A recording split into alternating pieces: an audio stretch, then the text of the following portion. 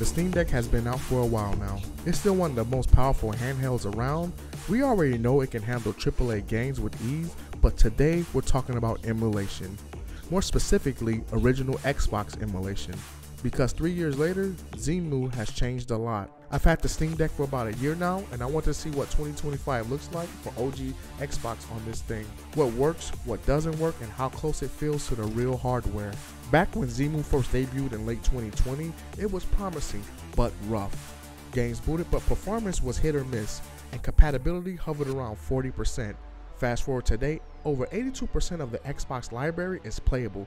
That's huge. And now, Xemu feels less than an experiment and more like an actual console option on the deck. I tested out a few games that represent the OG Xbox best mix of genres, from shooters and fighters to racers and RPGs. Let's go over how each one ran. Starting strong with Halo Combat Evolve, this one still shines. It's stable around 30 frames per second, smooth controls, and the gunplay feels great. Even with explosions and effects, it never really choked. Jet Set Radio Future, stylish as ever, vibrant colors, smooth animation, but the boost buttons still tanks the frame rate into the mid-20s. Not unplayable, but noticeable. Blinks 2, Master of Time and Space, steady performance most of the time. Some effects, heavy scenes cause dips, but it's finally stable.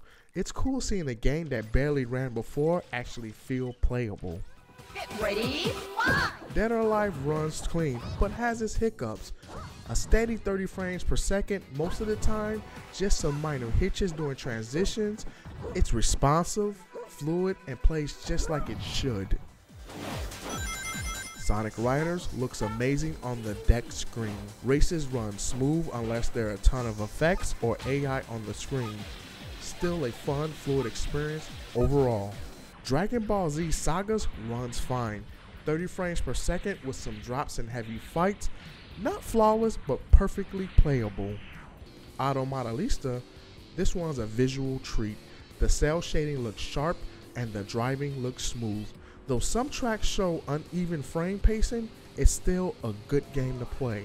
Next up is NBA Inside Drive 2004. Crowds and replays cause dips, but gameplay itself stays consistent. If you want some retro basketball, this is solid. As for Grand Theft Auto San Andreas, expect slowdown. Still, they are surprisingly enjoyable on a handheld. Overall, most of the games held around 30 frames per second with only brief dips and crowded or effect-heavy scenes. Compared to how Xemu ran just a couple years ago, this is a massive leap. It's not perfect, some games still crash, a few need patches, and performance can vary.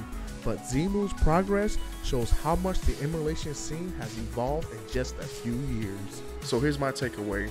If you want to play OG Xbox titles, Xemu on the Steam Deck delivers. It's not 100% perfect, but you're gonna still encounter frame rate dips and a couple quirks, but compared to the early days when Xemu originally came out, it's night and day. However, if you want a plug and play performance, the original Xbox hardware still wins. But if you're tinkering and seeing what the deck can do, this is the best Xemu has ever been, and I encourage you to go out there, get some games, some of your originals, and start playing. I appreciate you guys for watching.